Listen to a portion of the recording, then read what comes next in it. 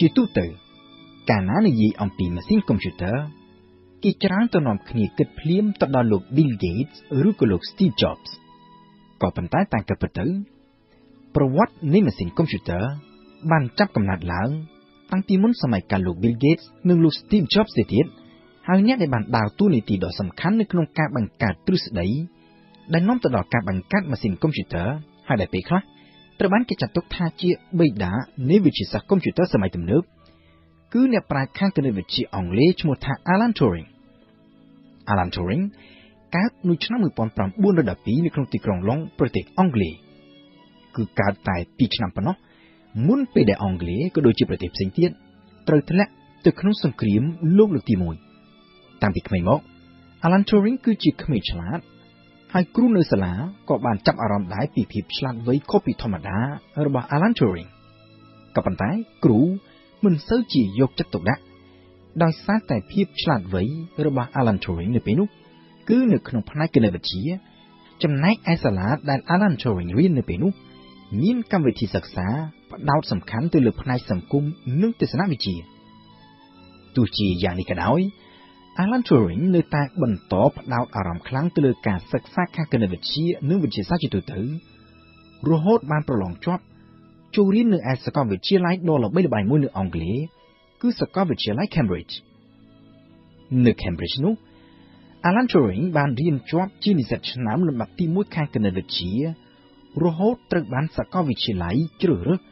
ឲ្យធ្វើជាអ្នកសិក្សាស្រាវជ្រាវខាងគណិតវិទ្យានៅឆ្នាំ1935ដោយនៅពេលនោះ Alan Turing ទើបនឹងមានវ័យ22ឆ្នាំតែប៉ុណ្ណោះនៅក្នុងការងារជាអ្នកស្រាវជ្រាវខាងគណិតវិទ្យានៅឯសាកលវិទ្យាល័យ Cambridge នោះហើយដែល Alan Turing បានសរសេរនិងចុះផ្សាយនៅឯកសារដ៏សំខាន់មួយអំពីគោលការណ៍នៃការបង្កើតម៉ាស៊ីនមួយប្រភេទដែលមានសមត្ថភាពអាចធ្វើការគណនានៅគ្រប់អ្វីៗទាំងអស់ដែលគេអាចគណនាបានទ្រឹស្ដីនៅក្នុងឯកសារនេះហើយដែលក្រោយមកបានក្លាយទៅជាមូលដ្ឋានគ្រឹះ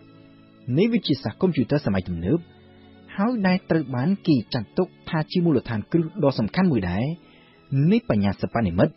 ដែលហៅតាមភាសាអង់គ្លេសថា Artificial Intelligence ក៏ប៉ុន្តែទោះជាយ៉ាងណានៅពេលនោះគោលការណ៍របស់ Alan Turing គឺមានត្រឹមតែជាទ្រឹស្ដីនៅលើក្រដាសតែប៉ុណ្ណោះដោយមិនទាន់មានការបង្កើតចេញជាម៉ាស៊ីនកុំព្យូទ័រជាក់ស្ដែងទៅតាមទ្រឹស្ដីនេះនៅឡើយនោះទេ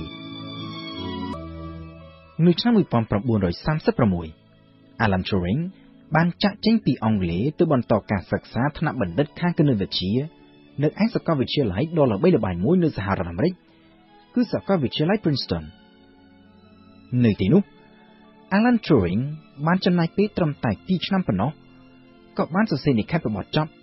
ហើយទទួលសញ្ញាបត្រខាងបណ្ឌិតផ្នែកគណិតវិទ្យានៅឆ្នាំ1938នៅពេលនោះ Alan Turing នៅក្នុងវ័យត្រឹមតែ26ឆ្នាំត្រូវបានសាស្ត្រាចារ្យនៅ Princeton ស្នើឲ្យនៅបន្តធ្វើការសិក្សាស្រាវជ្រាវថ្នាក់ក្រៅបណ្ឌិត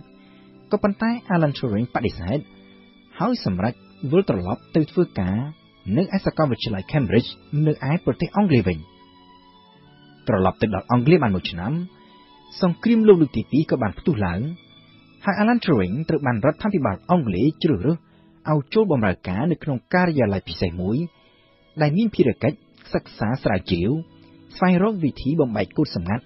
នៅក្នុងសារឆ្លើយឆ្លងគ្នារបស់កងទ័ពអាល្លឺម៉ង់ដែលជាគូសត្រូវនៅក្នុងអំឡុងពេលនោះ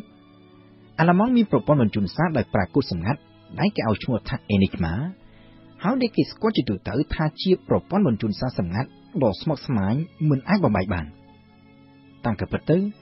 Enigma នេះធ្លាប់ត្រូវបានគណិតវិទូប៉ូឡូញបំបែកបានម្ដងរួចមកហើយតាំងពីមុនសង្គ្រាមលោកលើកទី2ទៅទៀតក៏ប៉ុន្តែពីមួយឆ្នាំទៅមួយឆ្នាំគណិតវិទូអាល្លឺម៉ង់ចេះតែរកវិធីកែលម្អប្រព័ន្ធសារសម្ងាត់នេះឲ្យកាន់តែស្មុគស្មាញឡើងពិបាកនឹងបំបែកបាននៅទីបំផុតទៅវិធីបំបែកកូដសម្ងាត់របស់ប៉ូឡូញក៏លែងមានប្រសិទ្ធភាពដោយសារតែការបំបែកកូដសម្ងាត់នីមួយៗតាមវិធីនេះគឺត្រូវការពេលវេលាយូរហើយនៅក្នុងអំឡុងសង្គ្រាមលោកលើកទី2កងទ័ពអាល្លឺម៉ង់បានធ្វើការផ្លាស់ប្ដូរកូដសម្ងាត់ជាថ្មីជារៀងរាល់ថ្ងៃដូច្នេះទម្រាំតែគេអាចបំបែកកូដសម្ងាត់ចាស់បានអាល្លឺម៉ង់បានផ្លាស់ប្ដូរកូដសម្ងាត់ថ្មីរួចទៅហើយនៅឆ្នាំ1938 នៅពេលចាប់ផ្ដើមសិក្សាទៅលើប្រព័ន្ធសាសនា Enigma របស់អាល្លឺម៉ង់នេះ Alan Turing មានគំនិតថ្មីខុសពីអ្វីដែលគេធ្លាប់ធ្វើកាលពីពេលមុនជាជាងចំណាយពេលទៅលើការបំបែកកូដសម្ងាត់សម្រាប់ថ្ងៃនីមួយៗ Alan Turing ផ្ដោតការសិក្សាទៅលើការបង្កើតម៉ាស៊ីនមួយដែលមានសមត្ថភាពក្នុងការគណនាក្នុងល្បឿនលឿនហើយអាចបំបែកគ្រប់កូដសម្ងាត់បានទាំងអស់នៅឆ្នាំ1940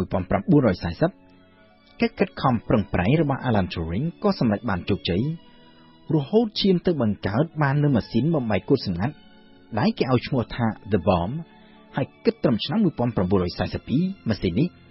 អាចអានសារសម្ងាត់របស់អាល្លឺម៉ង់បានប្រមាណជាជិត 40,000 សារក្នុងមួយខែ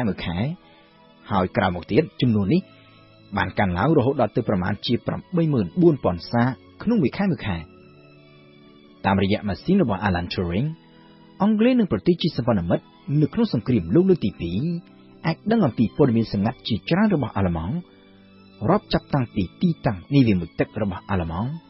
ពេលវេលានិងគោលដៅដែលអាល្លឺម៉ង់ក្រុងវាយប្រហារព្រមទាំងគម្រោងការសម្ងាត់ជាច្រើនផ្សេងទៀតរបស់អាល្លឺម៉ង់ណាស៊ីនៅក្នុងជួរថ្នាក់ដឹកនាំកងទ័ពអង់គ្លេសនិងសម្ព័ន្ធមិត្តគេទទួលស្គាល់ជាទូទៅថាការបំបែកកូដសម្ងាត់របស់អាល្លឺម៉ង់វាគឺជាកត្តាដ៏ចម្បងមួយដែលជួយឲ្យកងទ័ពសម្ព័ន្ធមិត្តយកជ័យជំនះលើអាល្លឺម៉ង់បានលឿនអាចបញ្ចប់សង្គ្រាមលោកលើកទី2បានឆាប់ហើយអាចកាត់បន្ថយចំនួនមនុស្សស្លាប់ដោយសង្គ្រាមនេះបានរហូតដល់ទៅរាប់លាននាក់ឯណោះហើយដូច្នេះហើយបានជាភ្លាមក្រោយការបញ្ចប់សង្គ្រាមលោកលើកទី2ឧត្តមសេនីយ៍ Dwight Eisenhower ដែលជាអគ្គបញ្ជាការកងទ័ពសម្ព័ន្ធមិត្តនិងក្រោយមកក្លាយទៅជាប្រធានាធិបតីអាមេរិកបានសរសេរលិខិតទៅថ្លែងអំណរគុណដោយផ្ទាល់ដល់កិច្ចខិតខំប្រឹងប្រែងរបស់ក្រុម Alan Turing ខ្លួនឯងផ្ទាល់ក៏បានទទួលនៅមេដាយកិត្តិយសដ៏ខ្ពង់ខ្ពស់មួយផងដែរពីសំណាក់រដ្ឋាភិបាលនៃចក្រភពអង់គ្លេស